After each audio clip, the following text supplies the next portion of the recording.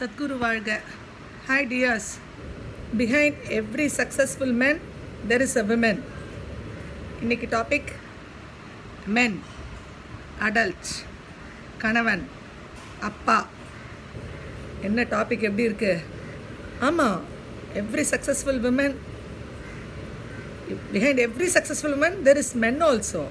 ஆமாம், men, அப்பா, adult, சின்ன பையன். எப்படி இருக்கீங்க? அடல்ட் லைஃப்பில் ஒரு பொறுப்புள்ள தாயாக எப்படி பெண் இருக்காளோ அதே மாதிரி அடல்ட்ஹுட்டில் கல்யாணம் ஆகிட்டப்புறம் ஒரு பொறுப்புள்ள தந்தையாக, ஒரு அப்பாவா, ஒரு தாத்தாவா, ஒரு கணவனா எல்லா மென்னும் அவங்கவுங்க வேலையை செய்கிறாங்க.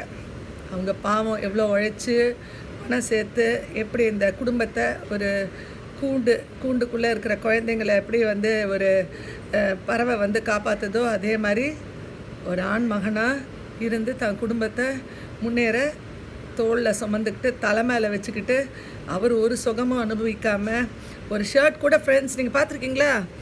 அப்பாக்களில் ஜென்ஸ் எப்பவுமே அவங்களாம் ஷர்ட் கான்ஷியஸ், ட்ரெஸ் கான்ஷியஸே கிடையாது.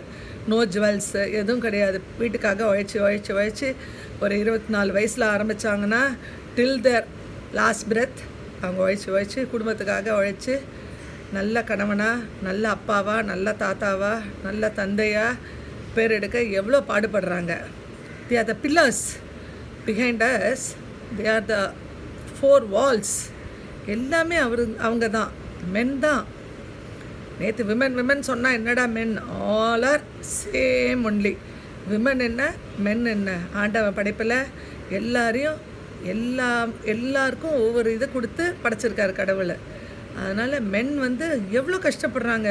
அவங்க நீங்கள் கண்ணீர் விட்டு பார்த்ததில்ல, ஆனால் மனசுக்குள்ளேயே எல்லாத்தையும் வச்சு தேக்கி வச்சுக்கிட்டு யார்கிட்டையும் வெளியில் சொல்லாமல் குடும்பத்தை கஷ்டப்பட்டு முன்னேறி பசங்களை படிக்க வச்சு பாருங்கள். அவங்களுக்கு எவ்வளோ ரெஸ்பான்சிபிலிட்டி.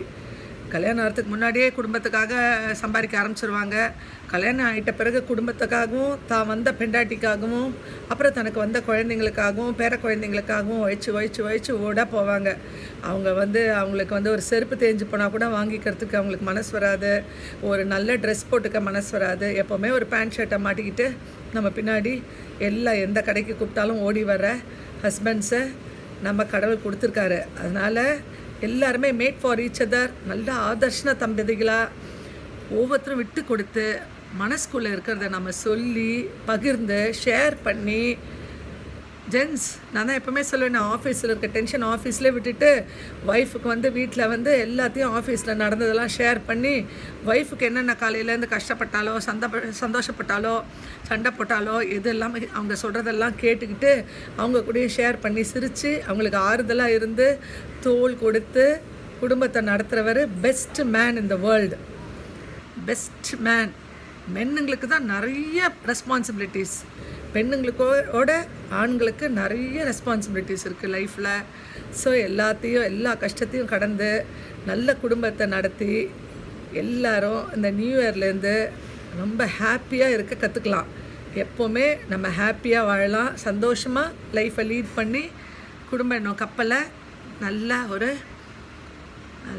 நல்ல சந்தோஷமாக ஓட்டி நல்ல கரை சேர்ந்து குடும்பத்துடன் சந்தோஷமாக இந்த நியூ இயரை கொண்டாடலாம். Bye friends.